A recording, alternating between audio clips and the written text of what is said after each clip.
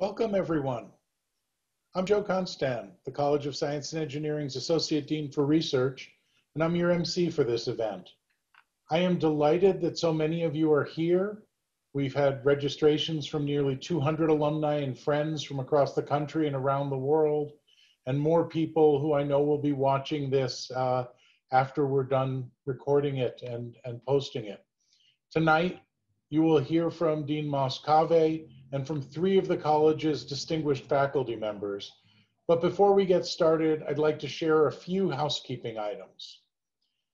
If you prefer to listen to today's webinar by phone rather than through your computer audio, you can call in using the instructions on the screen. We also welcome you to submit your questions for our 3 keynote presenters at any time during the webinar. There's a Q&A button near the bottom, which will pop up a window where you can type in questions, and we'll be reviewing the questions as they come in and collecting and clustering them to ask to our speakers at the end of the event.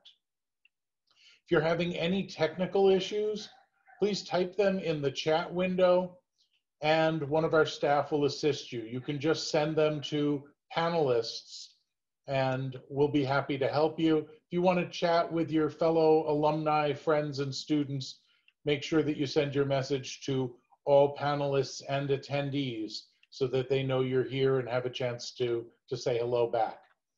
Finally, as I mentioned, we're recording today's webinar, and I'll share the link to the video with all registrants when the event is over. We'll get that out to you by email. So now I'm very pleased to introduce Dean Moscave.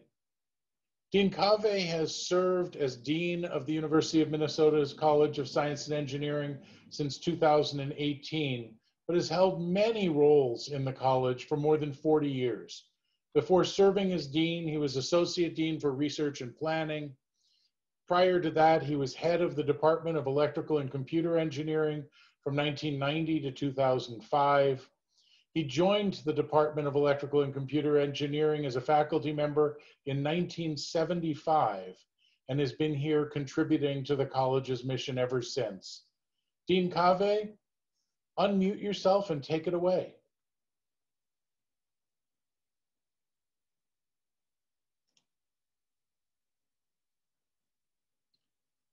Well, if you could unmute yourself, we'll be ready. I did. For some reason, it switched. Thank you, Joe, and good evening, everybody. As Dean Constant mentioned, I'm Moscave, the Dean of the College of Science and Engineering. And it is really my honor to welcome you to this evening's installment of our Curiosity Drives Progress lecture series. Although this is our first all-virtual lecture, we introduced this series in 2018 to showcase the breadth of incredible research being done across the college by emerging new talents, as well as seasoned experts in their fields alike. Since its inception, I've been particularly excited about this series. As Joe mentioned, I've been in the college as Associate Dean for Research and Planning, and of course as Dean. And during this long period, I've seen firsthand the groundbreaking research, usually in collaboration with students and staff, taking place across all of our 12 departments, our program in History of Science, Technology, and Medicine, and our many research centers. Today's diverse science and engineering challenges demand creative and educated minds. Innovators who ask the critical questions and work tirelessly to discover the answers. CSE's faculty and students are pushing forward the frontiers of discovery and redefining what's possible every day. Each of these lectures features 3 faculty members presenting brief overviews of their research related to a larger theme. So far, we've featured topics ranging from advancing human health to safety and security. And recordings of these past lectures are available on the CSE website if you missed them. I'm pleased to share that we learned earlier this week that in fact, one of our past featured speakers, alumnus and professor of chemical engineering and material science, Professor Paul Downhauer, was selected as a fellow, as a MacArthur Fellow for 2020, which is known as a Genius Awardee, or is a recipient of a Genius Grant from the MacArthur Foundation. So that tells you the quality of work that you hear in these lectures. This evening's lecture was originally scheduled to take place in April. Today's theme, impacting communities, feels more timely than ever. While these are uncertain times for all of us, and there are indeed challenges ahead, I assure you that our college's research activities haven't stopped. In fact, faculty are tackling some of the most important issues facing us right now, while rising to the challenge of delivering world-class education to our students in new and innovative ways. CSE's faculty and alumni, as many of you know, invented the retractable seatbelt, the black box recorder, the implantable pacemaker, and the transistor, just to name a few. Today's outstanding faculty continue to make transformational impacts on the lives and well-being of Minnesotans and people throughout our country and the world. To tell you more about our college's current research activities, including adjustments made due to COVID-19, I'd like to turn things back to Associate Dean Constant. Joe? Thank you, Moss. Indeed, one of the great pleasures of being Associate Dean for Research in this college is the opportunity to see the breadth of amazing scholarship that goes on with our faculty, but our faculty working side by side with our students. And whether we're talking about new forms of energy that hope to liberate us from as much dependence on fossil fuels, or we're talking about putting new telescopes at the South Pole to better understand what's going on in space, or the physicists and chemists making amazing advances to harness quantum mechanics into techniques and materials that we can use for information systems. It's just almost mind-blowing to see the amount of talent and energy and frankly curiosity that is driving them towards this progress. We hit a momentary bump in the road in March when, as I think you all know through the publicity, we had to rapidly tell people, stay home, stay safe. But even as that was going on, our faculty and their labs and their staff and students were quickly pivoting to keep certain critical operations going, and at the same time, to take on new challenges related to COVID.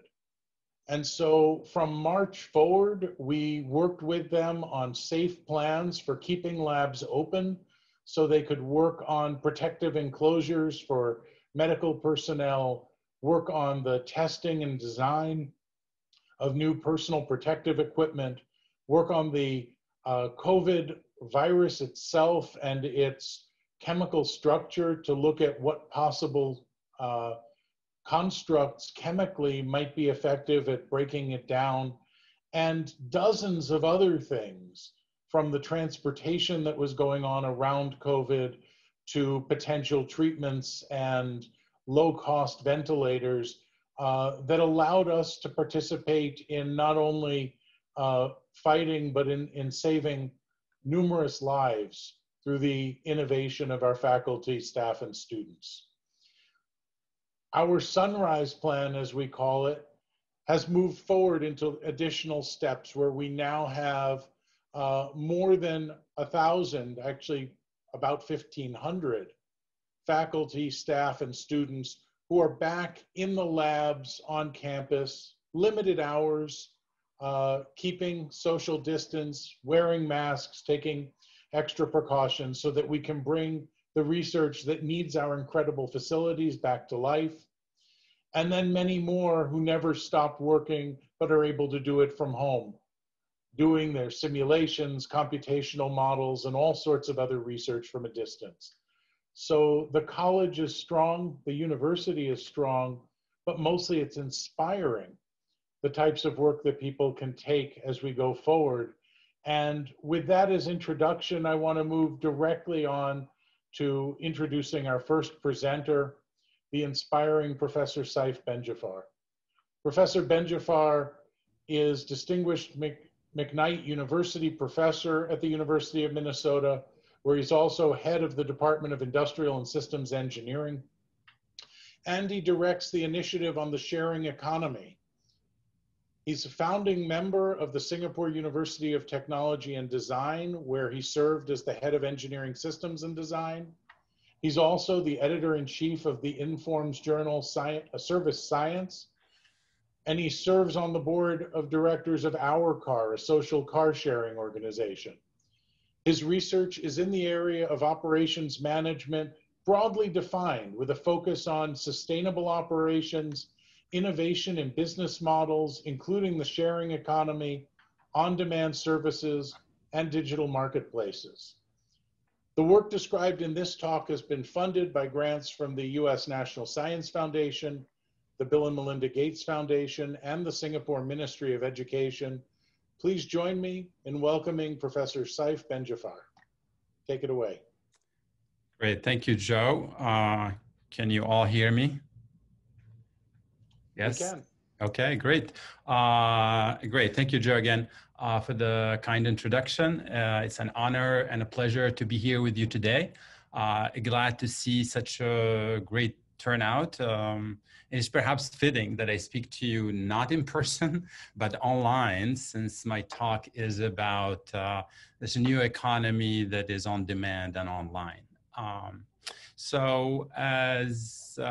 Let's see, so I have spent the last 8 years working with many faculty colleagues and students here in CSE and around the world on technology to enable many of the features of the on-demand access to products and services. 3 of these 8 years, I was based in Singapore, as Joe mentioned, where I caught my first glimpse of the on-demand economy and where I took my first Uber ride in 2012. A big aha moment for me that kind of triggered my interest in this general area. And I was fortunate enough when I was in Singapore to work with several startups. Many of these became important players in Southeast Asia in all things on demand, including ride sharing, online shopping, food delivery. And where with colleagues, we established a research initiative around what we called at the time the sharing economy. This effort continued, accelerated where I came back to Minnesota. What is interesting about that experience is how many of the people we talked to at the time, particularly funding agencies, but also VCs, how many felt about the ideas we were proposing.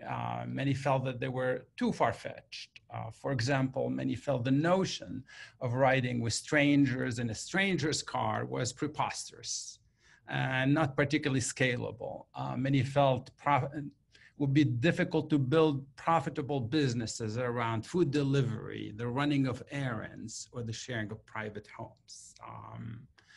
As we all know, this has turned out to be one of the most exciting developments in the last 10 years, with some of the fastest growing and largest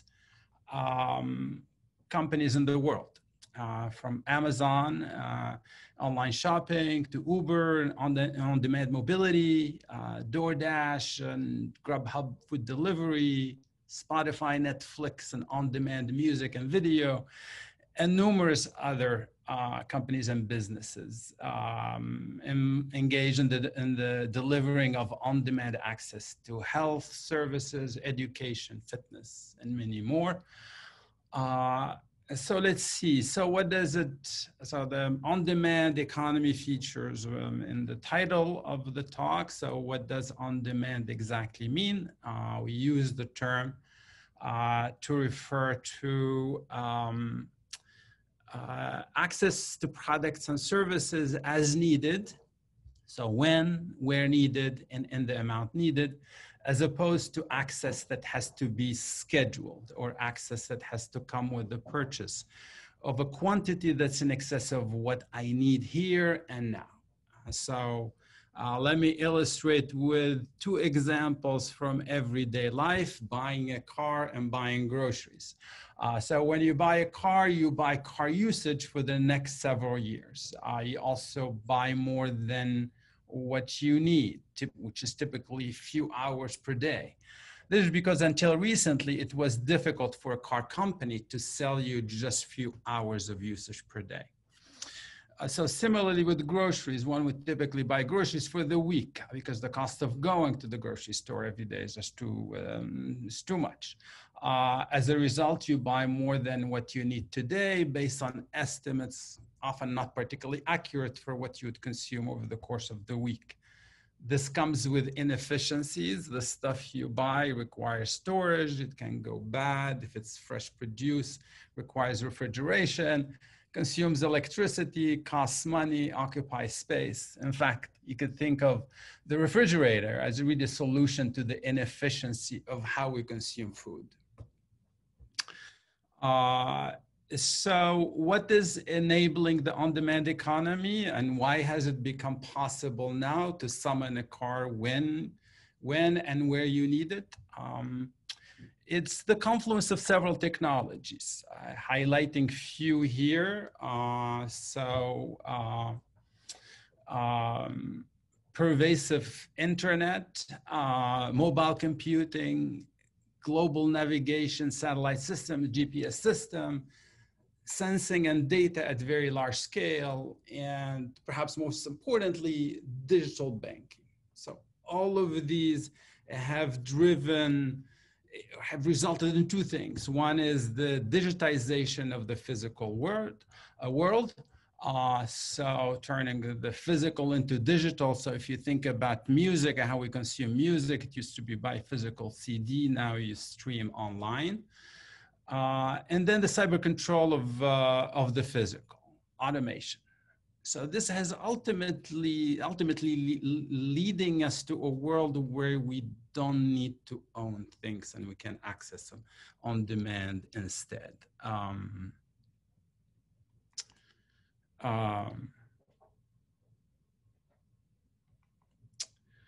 Now, for those of you who know me, I'm first and foremost an engineer, although I do venture outside and often work with colleagues from the social sciences and other fields. But my research has been primarily focused on developing analytics to enable on-demand features. For example, developing models and algorithms to optimize last mile delivery. So how to efficiently route vehicles, taking into account real-time information about congestion, how to manage the crowdsourcing of these deliveries, models and algorithms for matching riders with drivers in the context of ride sharing, for example, to make decisions about prices to charge customers and wages to pay drivers, taking into account fluctuation in supply of drivers and the demand from customers, and models and algorithms for managing shared vehicle networks, including when these vehicles are fully or partially automated as part of a big project currently underway, in fact. I've also collaborated with colleagues from business and public policy, economics, trying to understand the impact of this technology as well as of these business models on social welfare, if you may, on the environment, consumer welfare, labor welfare. However, today's talk is not about the technology that powers the on-demand economy, including our work in this area. although I'd be happy to answer questions and follow up with you on that. Instead, I would like to reflect with you on what's really driving the on-demand economy and what does it mean for the future. So specifically, I would like us to think about what these various technological developments are fundamentally enabling. So first, I would like to argue that much of what has transpired in the 19th and 20th century was about harnessing scale. So scale is significant economies can be achieved by supplying products and services in large volumes. Okay, typically high fixed costs that can only be justified when quantities supplied are large. So examples of this are many. So factories typically involved in mass production are about scale. Cities are about scale, the efficient provisioning of services needed when the density, the efficient provisioning of services needed the density of large cities, but also the density of large cities translated in an abundant workforce that in turn enabled economies of scale. The global supply chain is about scale, sourcing the most from the cheapest location and shipping it all in bulk. Infrastructure, the interstate highway system, the electricity grid, ports, airports are all about scale. Modern retail, the mega mall, the superstore, the mega dealership are about scale. The modern office with hundreds, in some cases, thousands of workers in a single location. We all heard today about Target, and the numbers that caught my attention was that 8,500 people actually work in downtown for Target, right? The modern hospital and many more. So in all of these cases, and until recently, scale was necessary for efficiency. However, we're entering now an era where that is no longer the case. An era of what I call scale-free economy. So this freedom from scale is not only enabling the on-demand access to products, but also changing the very nature of the products by unbundling the services embedded in products. So physical products are really about the services that they contain. So I don't need the 24 hours of mobility embedded in a car, perhaps 2 or 3 hours per day is sufficient. I don't need a hard drive as long as I can access storage when I need it. I don't need to own a music album as long as I can listen to it when I'm in the mood. So the fact that scale no longer matters or matters less, I believe has important consequences. So I'm going to highlight a few of these.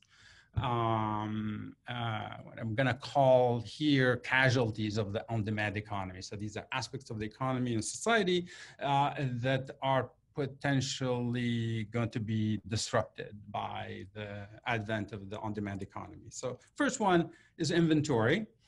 So if you think about it, much of the built environment is really dedicated to the storage of stuff. If you look around, the built environment is what? Parking garages, grocery stores, malls, offices, homes. Inside the home is all about storage, refrigerators, closets, garages. So the storage of stuff in anticipation of future consumption made sense when there were economies of scale. What happens to this built environment when that is no longer the case? Another potential casualty is transportation. Much of transportation, think about it, is really a form of inefficiency driven by the spatial mismatch between where people are and where the products and services they seek are, right? So what happens to transportation when products and services come to people rather than the other way around? Does it make sense to continue to devote significant public resources, for example, to building of roads, highways, parking garages? It surprised reading today an article about MSP about to complete a new 5,000 stall parking complex. Would this really make much sense 5-10 years from now? Another potential casualty of the on-demand economy is the global supply chain. So scale-free production, digitized, automated, including 3D printing, can be distributed small scale and localized. Does it make sense to continue to source from faraway places? If not, what happens to these vast supply networks we built along with the supporting infrastructure? Another potential casualty is the firm. So for much of the 19th and 20th century, the economy has been dominated by firms, large organizations who came into existence because of their abilities to bring scale to bear and reduce transaction costs. So if scale is no longer a barrier, would we see an economy instead dominated by many small suppliers, many small buyers involved in many small transactions, mediated by platforms that match these suppliers and buyers? We're sort of see aspects of this in the for example, the app development world. In content generation on YouTube and elsewhere. Etsy is an example, right, of a platform that mediates supply and demand between many small sellers and buyers. Amazon itself is a version of that, with millions of suppliers selling through the Amazon platform. Another potential casualty is full-time employment and within the office. So full-time employment, if you think about it, is also driven by economies of scale. It was difficult to ensure the availability of labor for a company, for a firm, when it was needed, because of it was costly to hire and fire, right, and to train. So employers were forced to buy a fixed number of hours and fixed number of workers, right? But Uber and other on-demand economy businesses have demonstrated that a different model, more flexible, certainly not without flaws, is possible. And then cities, cities are built around proximity to work, schools, hospitals, retail, entertainment. So if geographic proximity is no longer a barrier, what is the value that cities really bring? What new patterns of land use might we see arise to replace the city or reinvent it? And then closer to home, what future does the university as we know it have? So universities are built around the delivery of comprehensive offerings to a large cohort of students at a specific location over a specific length of time. Would this continue to make sense 5, 10, 15 years down the road? And one could ask similar questions regarding many other aspects of our economy, the way we live, work, play, and how this may be disrupted by skill-free economics. So I invite you to sort of, hopefully it triggered some thoughts here, and I invite you to sort of consider other aspects of our economy, of our society, and how these technology might transform them. Let me conclude by noting that while the on-demand economy may bring increased convenience, efficiency, and sustainability, it also poses risks. An on-demand economy would be largely mediated by platforms, which, unless regulated or made into public utilities, could become powerful monopolies. This is already part of the political conversation recently. Income inequality and income uncertainty could become exaggerated in an economy where everyone is a freelancer. In an economy where everything is digitized, privacy could come under threat unless countermeasures, including regulation, are put in place. And in a world where social interaction is mediated by technology, the sense of isolation and disconnect from the community around us, right, could intensify. And this has implication to how society organizes itself and maintains cohesion. And we've all experienced aspects of this. Therefore, it's imperative, this is my last slide, therefore it's imperative that we not only focus on developing technology that's going to accelerate the transition to an on-demand economy, but also on technology that leads us to an economy that's just, equitable, and protective of rights and freedoms. With that, thank you, Professor Ben-Jafar. That was so, frankly, educational, a little scary, but I think it gives us a lot to think about. And I think we all appreciate that you're thinking about it before some of these things lapse into being dystopian because nobody was paying attention. And so we really appreciate a glimpse into the future that we're facing. And I want to remind people that we will bring back Professor Ben-Jafar with your questions. I see a couple have been submitted, but please use the Q&A button at the bottom of your screen and submit questions, and we'll come back to them at the end of our evening. So once again, thank you. Our next distinguished professor is Elad Tadmor. Elad Tadmor is professor of aerospace engineering and mechanics at the University of Minnesota. He received his Bachelor of Science and Master of Science in Mechanical Engineering from the Technion Israel Institute of Technology in 1987 and 91, and his PhD from Brown University in the US in 1996.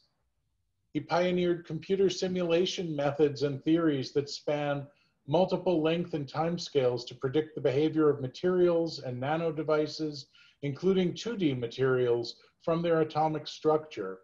He's published over 70 papers in the area and 2 graduate-level textbooks.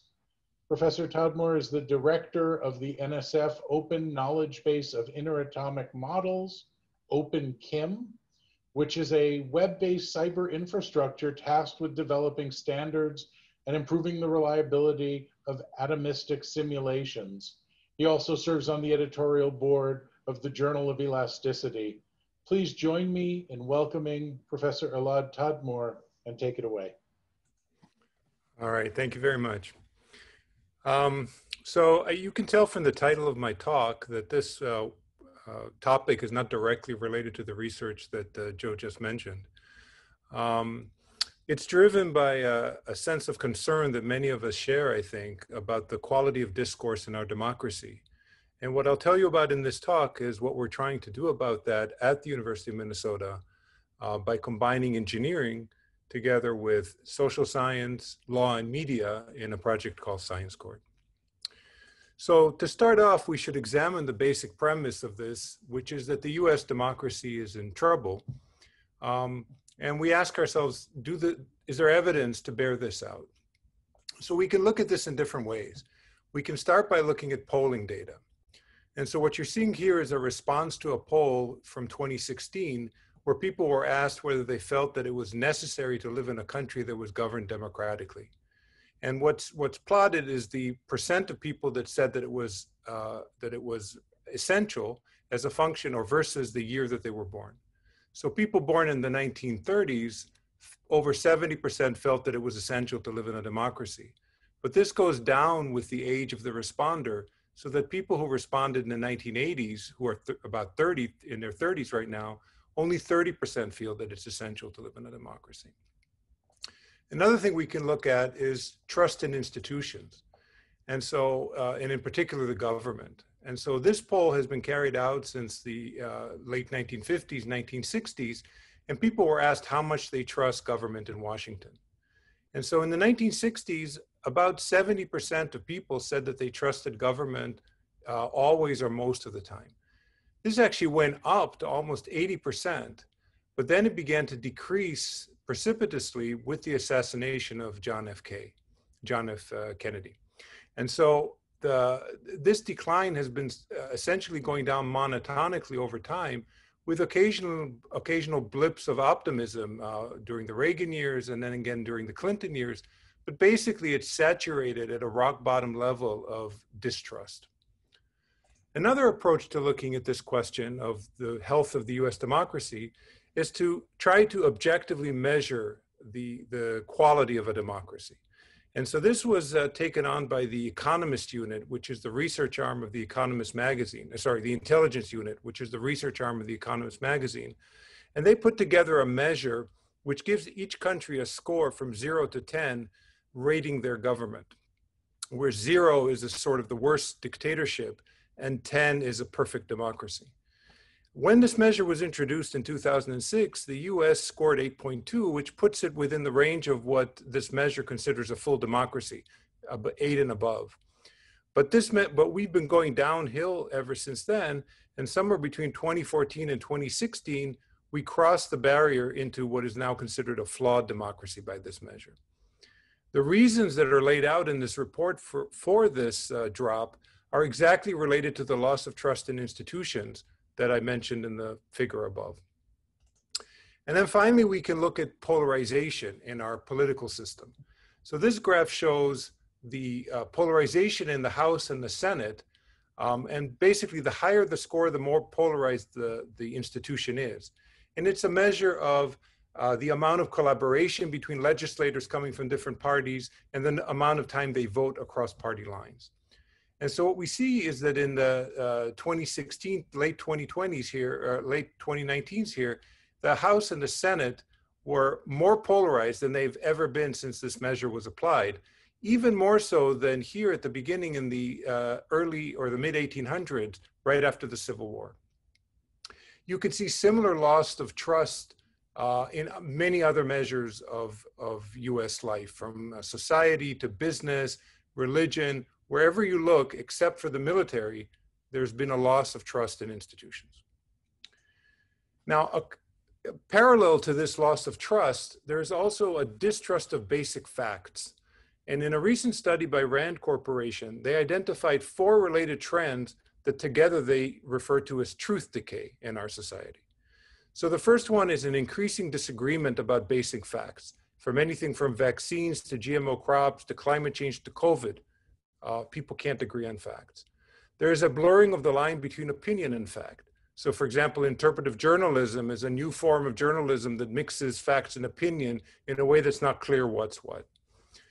This is closely related to the rising influence of opinion and personal experience through social media, blogs, and so on.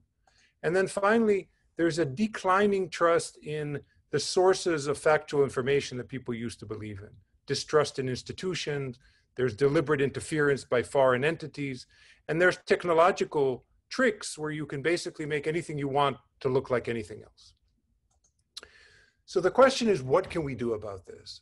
And one thing we can't do is just wait for this to pass. As you saw earlier, these are 50+ year trends, and it's going to take as long for them to reverse naturally. Another thing we can't do is we can't fix this quickly. Unfortunately or sadly, polarization and distrust are deeply entrenched in our culture now, and they're amplified by multiple factors that coexist with them. What we need then to do is we need to figure out how we can operate in this new normal. How can we get people to make good decisions based on facts in what is essentially a hostile environment? And so we approach this in this project from an engineering perspective. We have a problem. We have loss of trust and increasing polarization, which amplify basic limitations in the way humans reason. And that leads to an inability for a democratic society to work together to make decisions. And so our approach is to try and engineer a system for group decision-making that has the following characteristics. We want it to be based on current understanding of how humans reason and make decisions. We want to allow people with diverse views to make rational, fact-based decisions in this environment. We want to be able to impact society beyond the people that are participating in the process. And we want to have a mechanism by which this approach spreads throughout society. So our solution to this is Science Court. And Science Court is an adaptation of the US jury system, but instead of trying to determine the guilt or innocence of a defendant, we're trying to adapt this system for effective decision-making. This is implemented as a course in the University Honors Program, and it was developed with strong support from the College of Science and Engineering. The way it works is that students pick an issue, a controversial issue. They then spend a semester researching the facts. They conduct a jury trial where they present the information that they've learned as a case in front of a jury of volunteers. And all of this is reported to the public at large to engage as many people as possible. The course was developed and is co-taught by an interdisciplinary team, which includes engineering, social psychology, law, media, and communication. So let me walk through, to make this less abstract, let me kind of walk through how this works in practice. So at the start of the semester, we have to pick a case that we're going to study. And we have well-defined criteria for what makes a good science court case. It has to be complex, it has to be controversial, and so on. The students are then divided into pairs, one liberal arts and one science major. And these pair of students work together to come up with an idea for the class to study. We give them a pool of possible suggestions, but they're free to go ahead and come up with their own ideas. Each pair then pitches the case to the rest of the class. We identify the most popular pitches of that group, and then we investigate them in more depth for some time. And then from those, we pick the final case that we end up spending the semester on. For example, in 2018, we picked a case called one-to-one tech that I'll explain in a second. And so the way that a case works, a science course case is set up, is we identify some problem or issue in society, and we propose a thesis, some way of solving it. So for example, for one-to-one tech, the problem can be phrased as that effective use of technology, and specifically electronic devices, is becoming an increasingly essential skill that all students should be learning in school in preparation for participating in the modern world and workforce. And so the thesis is, or a possible thesis, is that Minnesota should implement a one-to-one tech program in K-12 schools. Now, what one-to-one tech means is that students coming in at kindergarten would receive a tablet or a laptop that they would follow them throughout their educational career from kindergarten to high school, and would be an integral part of their learning experience. And so we then go to research this issue, and we start by dividing the students into 3 teams: a science team, a legal team, and a media team, each of which has different responsibilities. So the first step is to research the facts, and that's what the science team is responsible for. And so we start by identifying the domains that impact the case. Every complex case is going to be affected by multiple domains of information. In one-to-one tech, for example, education, health and psychology, economics, policy, equity, justice, and so on. Then under each of these domains, we formulate questions that we would like to know the answer to, where the answers affect the decision that we're going to make. And so, for example, under education, we might have, how do one-to-one programs affect standardized test scores? What can laptops do to promote learning? Under health and psychology, does a one-to-one program increase sedentary behavior?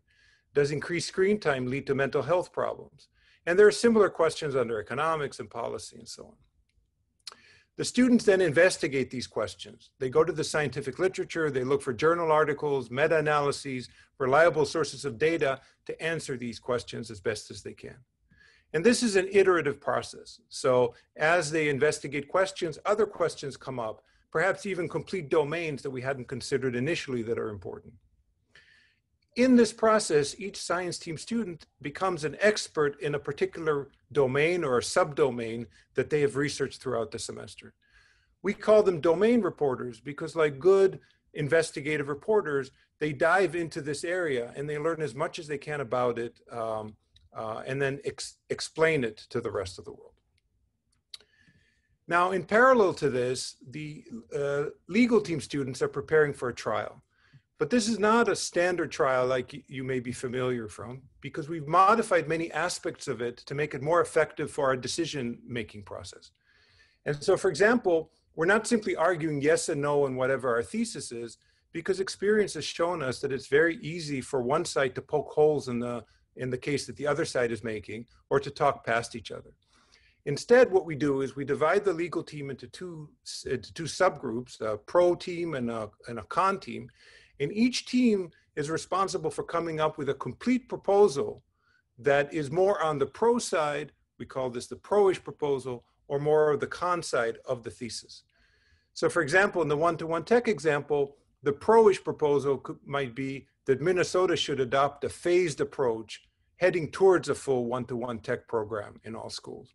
Whereas the con-ish proposal is that support for technology, there should be support for technology teaching, but it should be based on evidence and school need. So a more targeted approach rather than this sort of general plan that one-to-one suggests.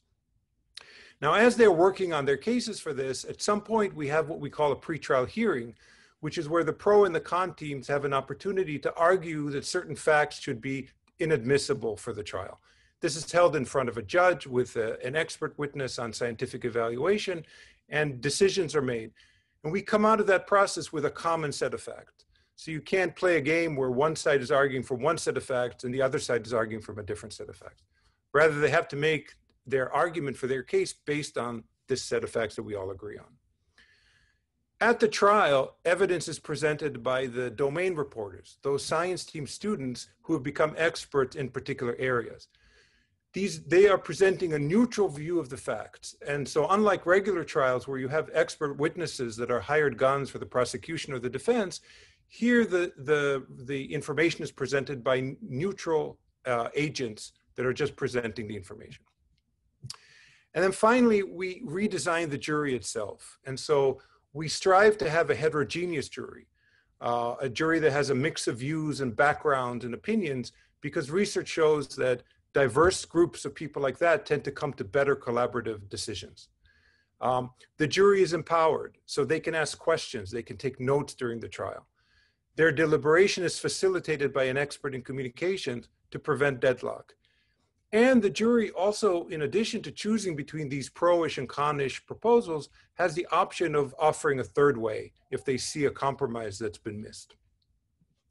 And I should say that in the trial that we did in 2019 on one-to-one tech, the jury actually voted 10-3 against one-to-one tech, but they proposed a third way, a compromise option.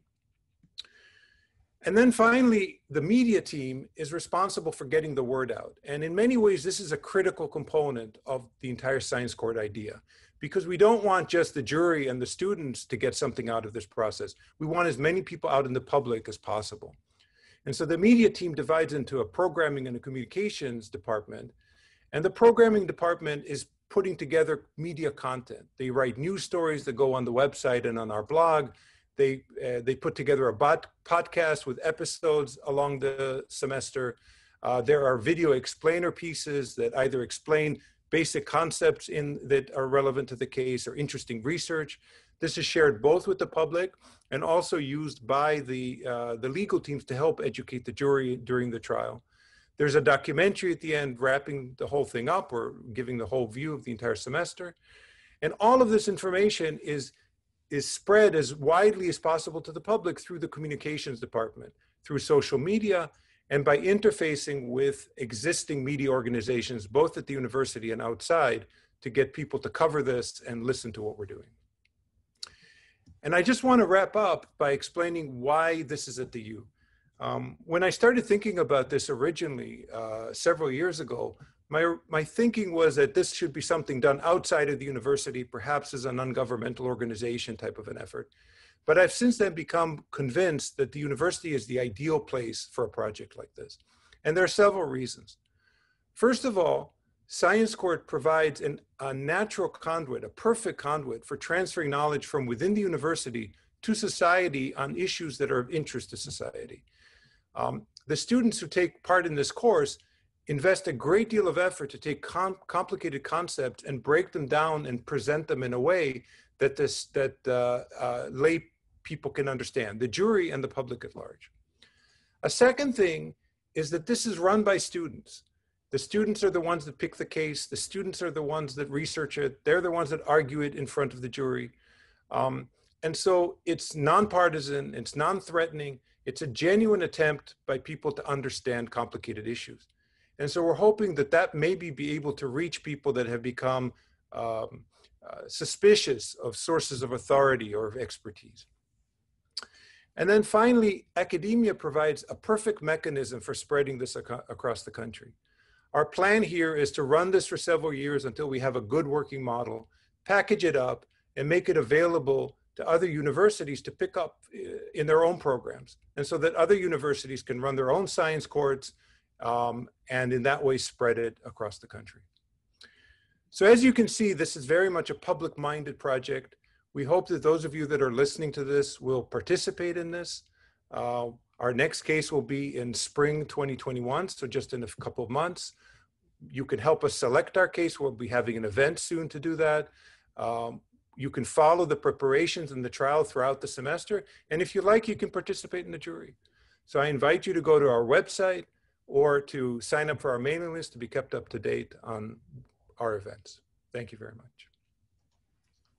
Thank you, Professor Todmore, and thank you for showing us how important it is for our scientists and engineers to engage themselves in educating the public and making us all more literate consumers of scientific information.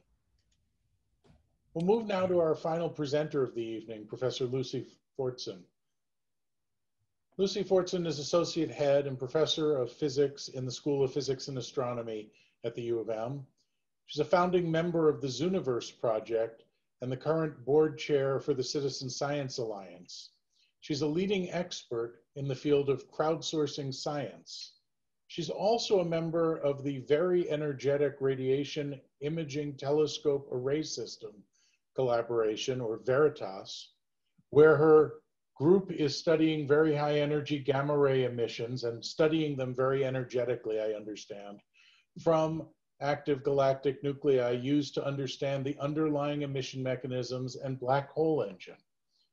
Prior to joining the faculty at the University of Minnesota, Dr. Fortson was Vice President for Research at the Adler Planetarium in Chicago, where she held a joint research position at the University of Chicago. She graduated with a BA in Physics and Astronomy from Smith College in Massachusetts, received her PhD from UCLA in high energy physics while working at CERN. And lastly, I'm just delighted to say that this year she was elected a 2020 Fellow of the American Physical Society. So please join me in welcoming Professor Lucy Fortson. Take it away. Well, thank you very much, Joe. And thank you everyone in the audience. It's really an honor to share this evening with you, even under such interesting circumstances. So in this very brief talk, those of you who know me know that I can go on about this for a very long time, but I will just give a very brief overview of the Zooniverse platform as a means to engage the public through crowdsourcing science efforts to help researchers tackle their big data problems. So this is a story about hay and how many hands make light work. And then how inevitably we invent machines to make the work more efficient so we can tackle even bigger fields, changing the roles between human and machine as we do so. I think this was alluded to earlier in the first lecture. Of course, it's not really about hay, but the huge amount of data that is growing uncontrollably in all fields and the problem of reaping the knowledge from those data. So we now live in a world where data is being captured everywhere about our universe and about ourselves. All the, personal medical information that we've got now linked up to our phones. And of course, let's not forget paper, still generating a lot of data there. So this data deluge has given rise to an information explosion that has challenged our ability to analyze all these data in terms of the 4 V's. volume, variety, velocity, and as we were just hearing, veracity of information, which is of course very pertinent for these days. So the problem is there are just not enough experts in a given field to carry out the analysis. We have this very large analysis gap. So it's hard to make the hay, as it were. So true to form, we are turning more and more to machine algorithms or artificial intelligence to close this gap. But it turns out that machine algorithms are only as good as their training. And much of that training data is generated by humans. And in particular, the more complex data, the sort of the veracity or variety, complexity data are very difficult for machines to classify. So we're back to needing at least a few graduate students to provide the training data, and that's still not good enough to close the analysis gap. So confronted with that problem, we at the Zooniverse wondered whether the general public could help in closing that analysis gap. So it comes down to the very simple question, which is better at spotting the tiger? The computer or a 5-year-old girl? And while artificial intelligence experts would argue that their algorithms now can accurately identify tigers, the human brain has millions of years of evolution on any of those machines, and it is still better at inference and generalizing from small amounts of data. And that's a key point to our story.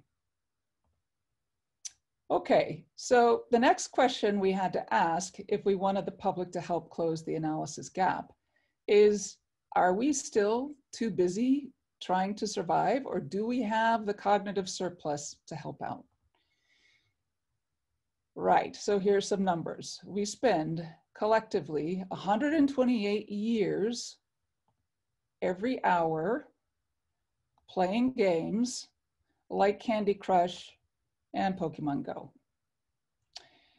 So apparently we got so good at spotting tigers, we need to fill that evolutionary void with something. All right, so taking advantage of that cognitive surplus, we built what we hoped would be the Candy Crush alternative, the Zooniverse platform. And this is a platform that allows researchers to put up projects asking for volunteers to help analyze the data. We crowdsource science. Since its launch in 2007, Zooniverse has evolved into the most successful citizen science platform worldwide, with over 2 million registered volunteers, including 30,000 from Minnesota alone, contributing to well over 500 million classifications as of last night. These classifications have been made on over 300 projects, which have led importantly to over 200 peer-reviewed papers, which of course is the coin of the academic realm. And it's very important for our volunteers to know that their time is not effectively wasted by research teams who don't end up actually using the classifications that they provide. So anybody logging on to zooniverse.org can go to our homepage, and you can select from the project page any project ranging across a wide range of disciplines from astronomy to zoology. And so let's take a brief tour at a few of these projects just to see how the whole thing works out. So each project has an interface with a task that's laid out. Here, this project is counting penguins to help researchers track the effects of global warming on penguin populations, in particular at the South Pole and the Antarctic.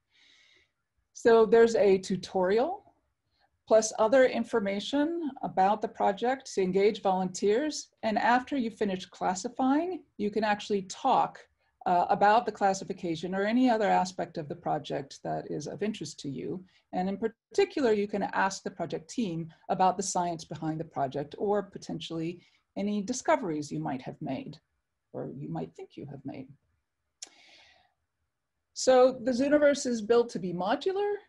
Here we see another version of the marking task, where in this case, we have volunteers marking dips in the light output from stars, or in this case, a star, in our own galaxy, looking for evidence of a planet around that star. And so far, we've actually had 15 new planets discovered by our volunteers after analyzing the light from several thousands of stars in our galaxy. So definitely a discovery worth having your name on.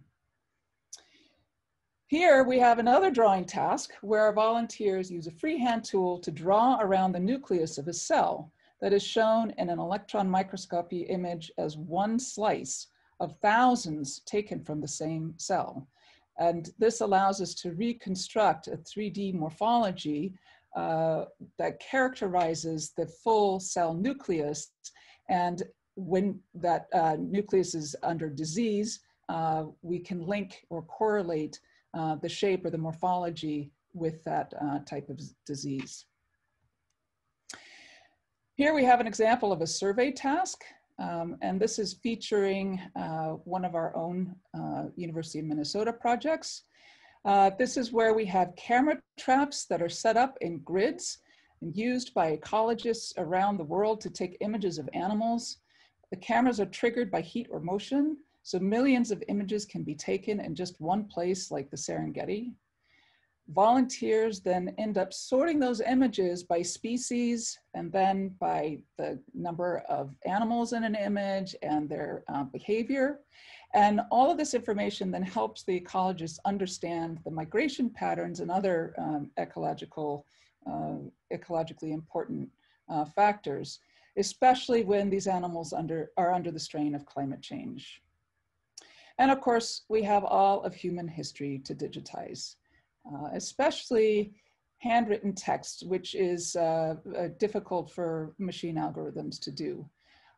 And by digitizing, we help historians with their research. All right, so how does this work? So the key reason why we can convert all these classifications into something meaningful for research is because we ask more than one person to look at each image. Sometimes we ask as many as 40 people to provide their best effort or their best guess or try for a single image. And then we merge those into a consensus answer. There's a well-studied effect, sometimes called the wisdom of the crowds, but known more mathematically as the central limit theorem. That means that multiple independent guesses, and of course, the more you have, the better, will trend towards the mean, towards the correct value. It turns out Zooniverse volunteers have proven over and over again that collectively, they are better than single experts at classifying the same image. All right, so many hands or brains actually do indeed make light work. So now we get to the rise of the machines. So when we launched the Zooniverse, the haystack problem we were trying to solve was literally classifying all million galaxy images from the Sloan Digital Sky Survey seen here in a portion of a fly-through of the actual distribution of galaxies measured. To understand how galaxies evolved over cosmic time, we needed to know what the shape was for each of these galaxies, whether it was more spiral in shape or more like a blob. We did that with the Galaxy Zoo project, the very first Zooniverse project launched in 2007, where over 100,000 people worldwide provided 40 million classifications through this interface in 9 months, which gave us labels or classifications for each of the million galaxies. Over 60 science papers using these data have been published just by the Galaxy Zoo team alone. Very, very rich data set. So that's fantastic. That worked incredibly well for the Sloan survey, which took 10 years to compile 1 million galaxies. But what about the next generation of telescopes? For example, the Rubin Observatory coming online next year, we hope, will generate over 1 million galaxy images per night, just not in 10 years, in every single night. compiling over its lifetime literally billions of galaxy images. And that is a big haystack indeed for us to work with. We need 25,000 galaxies classified per day to keep up. So there's no way that all the citizen scientists in the world could process that much data. So we need both humans and machines to tackle big data problems on this scale. Fortunately, artificial intelligence was becoming actually useful in the 2010s. So we thought, why not use the volunteer labels that we have to train a machine algorithm to get through the haystack that much faster? So our group here at the University of Minnesota began to tackle this problem. Here I'm showing a paper that was led by one of our graduate students, Melanie Beck, which showed that if you combine humans and machines, where the machines continuously learn from the volunteers that are classifying on the system, the classification efficiency overall increases by a factor of 12, basically taking a month for the project to finish rather than a full year. And another thing we did to accelerate gathering labels is to put it on an app. You just swipe it as you see it. This turns out to be very effective at quickly validating what a machine thinks the object is. So you can start training the machines with fewer images. Then you only need to ask 1 or 2 volunteers to confirm if the machine got it right, or correct it if the machine got it wrong. This reduces the amount of volunteer effort by, in some cases, 50% based on another paper that we published, while at the same time providing more and better labels for another round of machine learning. So it seemed that lots of people liked to use galaxy images to train their machines' minds. We did have 1 million images after all. So here we see a literature search just linking Galaxy Zoo and machine learning, and we can see this idea was really taking off. In fact, one of those papers showed that a winner of a machine learning competition didn't win by inventing some fancy new machine algorithm. He did it by generating more training images from the data set, by just literally rotating and cropping each galaxy image. It's because, of course, galaxies, there's no, up or down in space. It doesn't matter. You can just rotate it, clip it, and there you have another image for your training set. So this underscores one of the crucial aspects of artificial intelligence that I brought up at the beginning. It is voracious. Training machines requires a lot of images. So, and it's not just astronomy building haystacks of data. Ecologists across the world are using camera traps that I described earlier, generating millions of images per project. Our first camera trap project in 2012 was Snapshot Serengeti, using data from the University of Minnesota's Lion Center. We're now up to over 50 camera trap groups, including several more from the University of Minnesota alone, each with millions of images. That's great. We just deployed that artificial intelligence that we're so good at now. Because we have a lot of data, we can train the machines, right? But in fact, there's a hitch. There might be something else lurking in the haystack. And of course, that's the needle in the haystack. So it turns out there's 2 problems we need to solve, only one of which is the size of the haystack, cataloging all the hay in the haystack, as it were. The second problem is we need to know if there are any unusual things in the haystack we might actually really care about. The question is, can machines do this? Can the algorithms behind things like self-driving cars, for example, really be trained for all the possible needles and all the possible haystacks it will encounter? In Zooniverse, we refer to this as the Zorilla problem. For those of you in the audience who already know what a Zorilla looks like, you're a well-trained neural net. For the many of you who don't, it's not a cross between a zebra and a gorilla, more like a zebra and a skunk. The point is, out of 1.2 million images in the first round of Snapshot Serengeti, only 10 Zorilla images showed up. That is not nearly enough to train a machine to recognize Zorillas accurately. The question is then, will machines learn to detect even obvious needles in a haystack? So machines don't always generalize very well out of sample, is what we say. They don't generalize beyond the training data that they've been given. But this is the thing that our big human brains are actually really good for. So within Galaxy Zoo, we found several needles, including discovering entirely new types of needles, like galaxies called green peas. And that's because humans have the ability to learn very quickly from inference. They only need a few galaxy images to know that these look weird. I mean, they look like little green peas. And the fact that even non-astronomer volunteers are able to explain what these look like to each other through the talk forum and pick out the features and train each other to go look for those features and comb through the haystack to find hundreds more of these examples. So the zorillas and the green peas are just a few of the kinds of needles that lurk in the haystacks that we're working on with the Zooniverse. It's hard enough for machines to identify even zorillas, but it's almost impossible for them to identify so-called unknown unknowns. How do you train for that?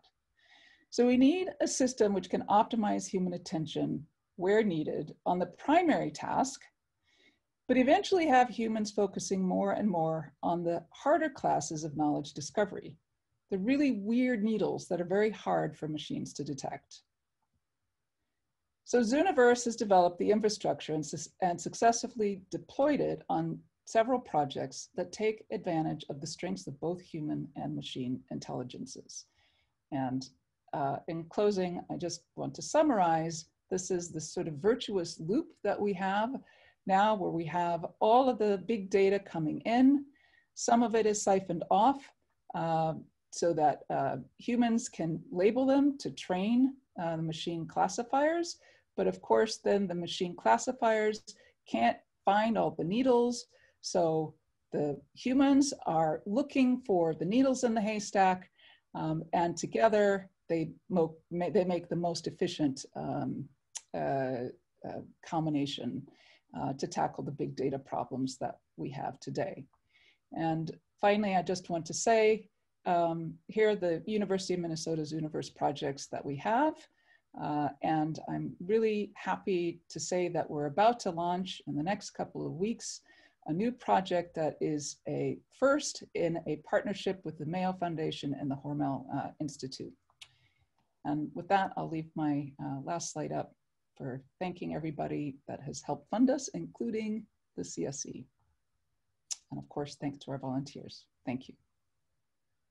Thank you, Professor Fortson. And thank you for giving us a glimpse as to what we're talking about these days in the exciting world of humans meet big data, meet big AI, and their diverse applications.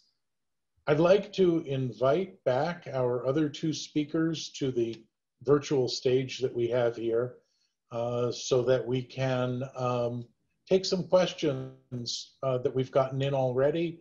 I invite those of you who are out there listening, there's still opportunity if you want to bring questions in.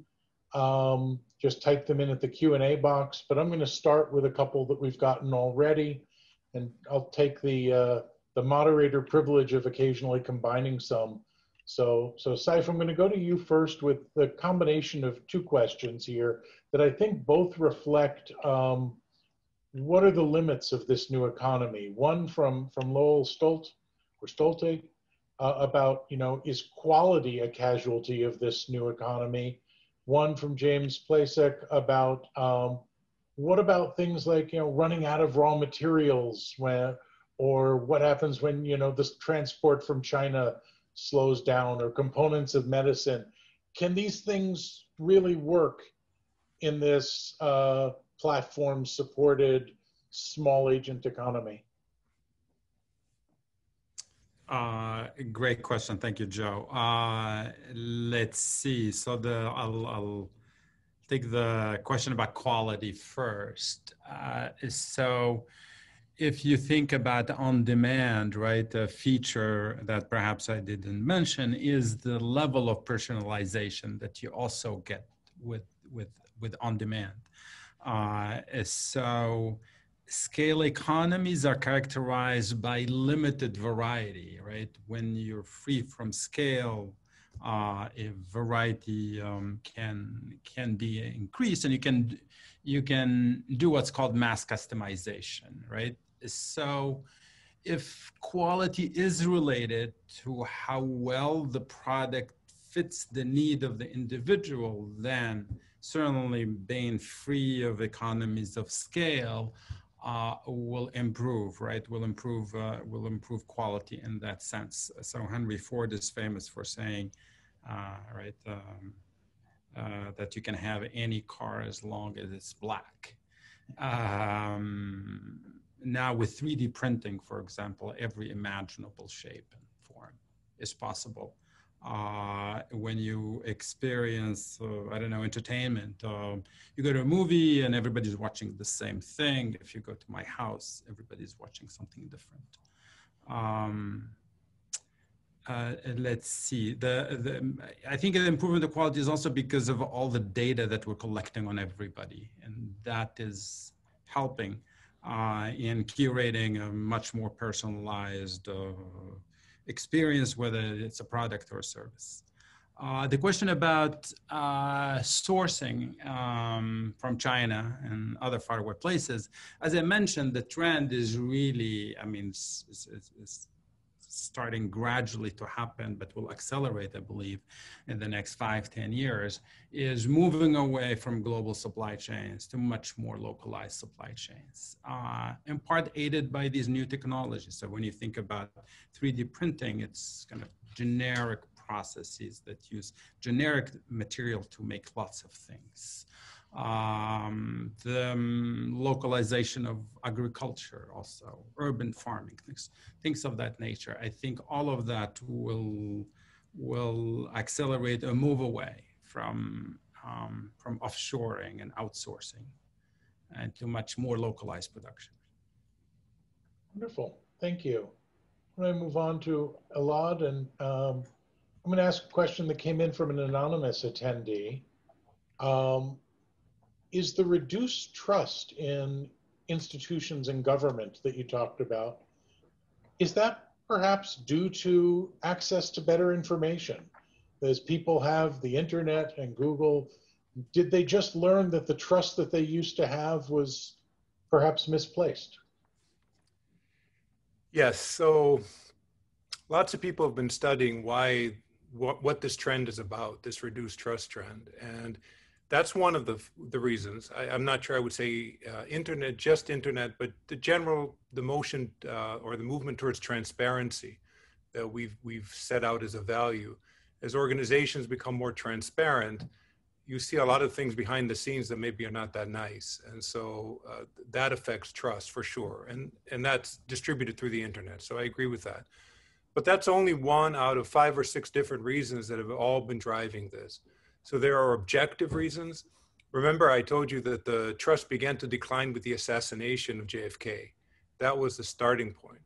And then if you follow the trend line, that graph that I showed you, you can identify blips along the way of further loss of trust. Corruption, things like Watergate, wars that didn't end up so well. There are a variety of reasons that people lost trust that were objective reasons. Then there are other factors that are sort of its unintended consequences. So for example, rising standard of living that people have been experiencing has led people to be more independent in their thinking. So they're less likely to simply accept, to trust without evidence.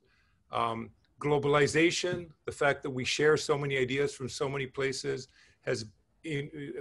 exposes us to many different ways of thinking and many different ideas, which again goes against just trusting organizations. Reduced socialization is another reason. People spend less time together. There are less members of a community. That also leads to, when you're part of a community, you're sort of used to trusting. And when you're not, there's less of that. And so, and then the internet itself, but in a more negative way than maybe you were suggesting, the question was suggesting, which is that it leads to echo chambers. It leads to people talking to other people who believe like them. It leads to conspiracy theories. And so all of those things together have, over a very long period of time, broken down trust in our society, I would say. Thank you. Yeah. Lucy, a question perhaps inspired by the 2 talks coming together tonight.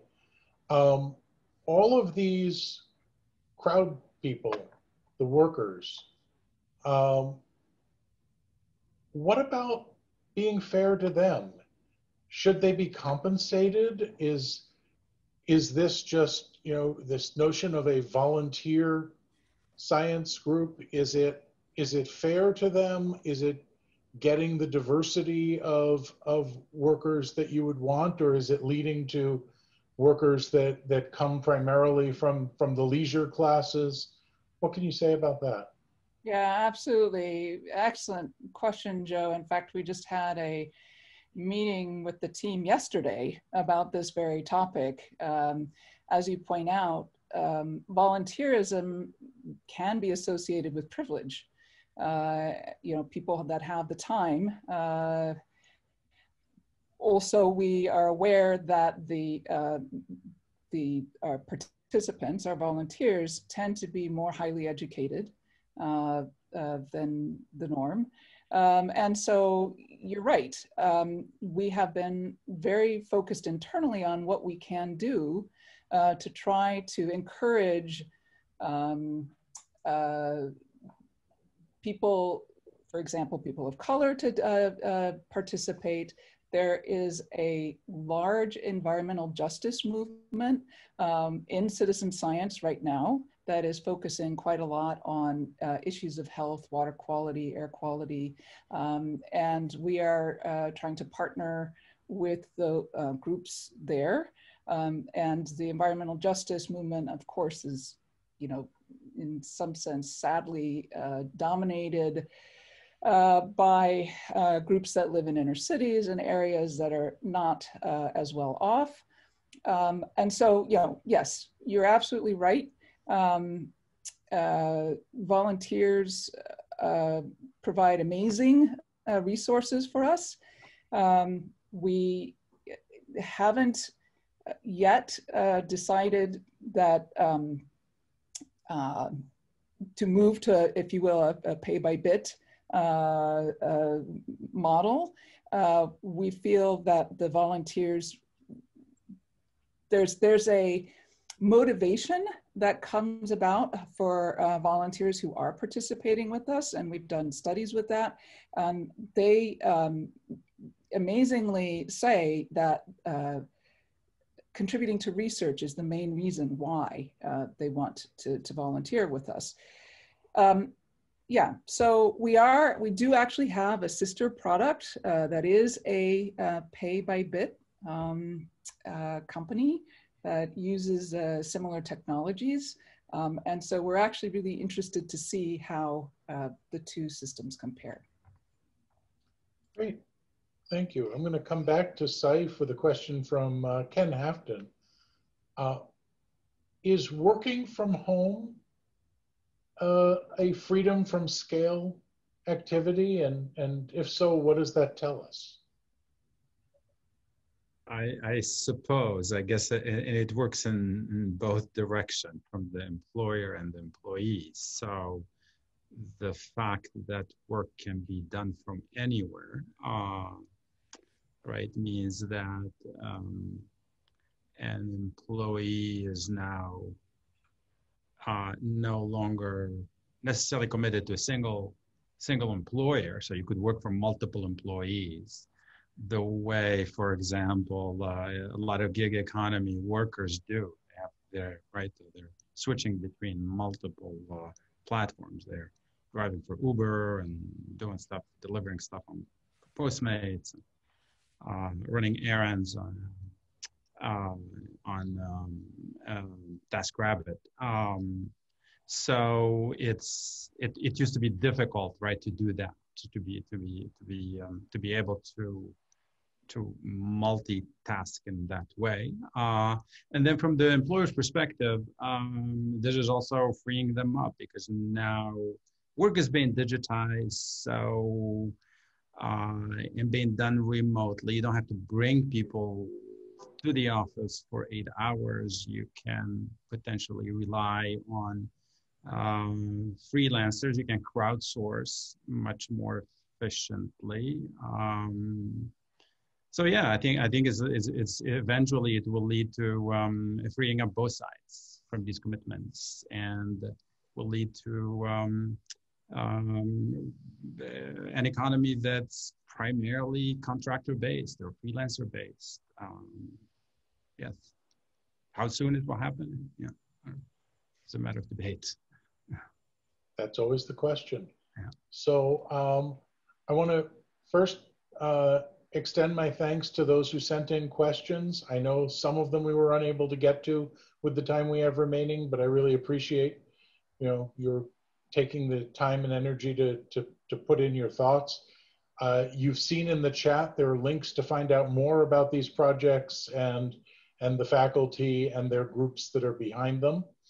I want to take just a moment again to thank our 3 distinguished faculty who are this evening's speakers and who gave us a glimpse into some of the state-of-the-art research and teaching that's going on in the College of Science and Engineering. And finally, I'd like to turn things back to Dean Cave for a few final thoughts.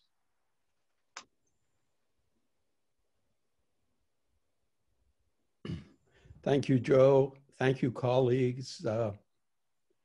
You can see why we're so excited to showcase our faculty's work. It's amazing. Every time I'm at one of these lectures, they just blow me away. So thank you all. And thank you for making the time to join us this evening. It was our first experiment with this distant way of delivering these lectures. And I think thanks to your participation and our colleagues here managing everything, I think it worked really well. At least it was for me.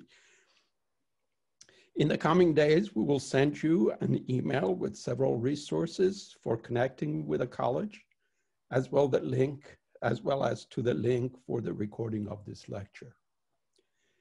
But I can't let us go without having an opportunity to thank each and every one of you for your generous past and continued investment in our students and faculty.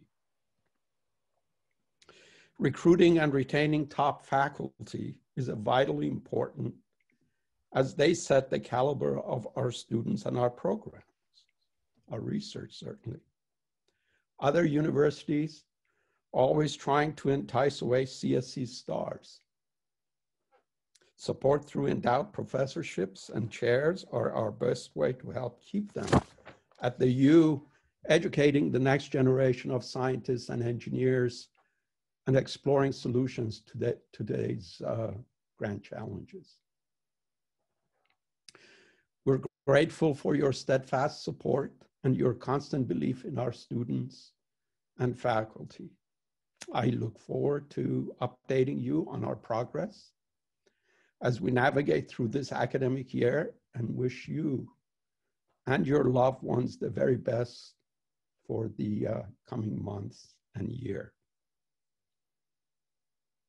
Good night and be well.